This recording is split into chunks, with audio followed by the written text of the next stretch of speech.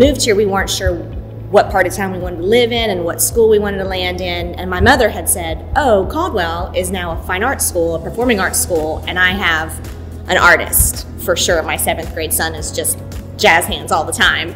And so we came here and auditioned, and it's like he's supposed to have been here the whole time. I actually wish we were here earlier, but it was just a perfect fit.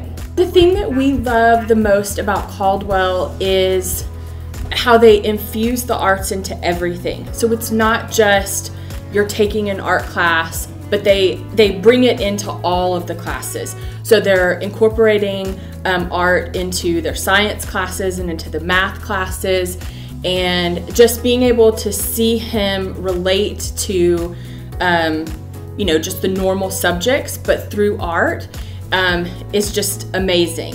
And I'm not an artistic person, but you know, to see those artistic abilities come out in your child and to see them fall in love with something, it's priceless. Art and music are huge for her, and it's been incredible to see her take the skills that she's learning at Caldwell and bring them home. And almost from the day she started here, she was suddenly spending time at our piano, spending time painting and drawing in ways that other kids weren't. You know, she was doing it with an eye towards an actual creation goal, and an eye towards skill, and an eye towards practices that she wanted to develop, that she'd been exposed to.